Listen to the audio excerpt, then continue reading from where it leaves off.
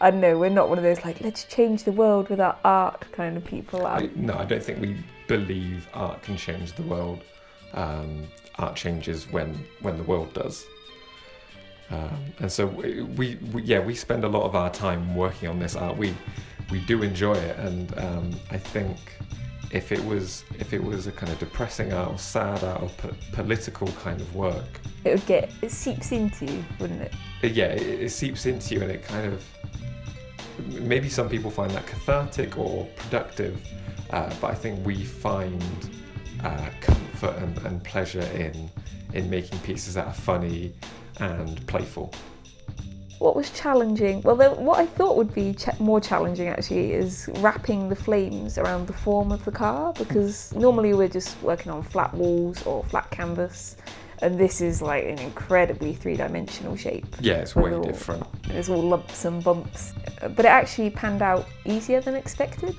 I think thanks to using paper stencils for the car flame parts, you could really like smooth it on. Like when we were asked what kind of car we wanted to paint on, like our only requirements were that it would be little and cute. So I think that's indicative of how much we know about cars. Yeah. But the idea for the piece really just came from the imagery you find on hot rod cars and the flames you get painted on them. And so it was taking that idea and getting a kind of cute, kind of modern, kind of shitty car.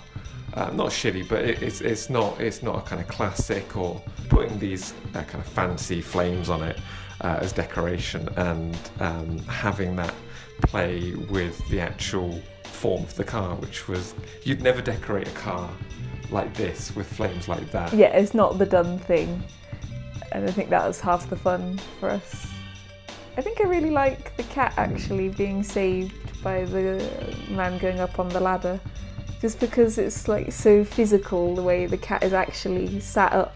He's kind of isolated up there on the window. Yeah, it's almost like they're real, you know? Yeah, and again, it just comes back to the idea of the art being aware of what it's on, and it not just being a painting that we've slapped onto the car, and it not paying attention to where it is.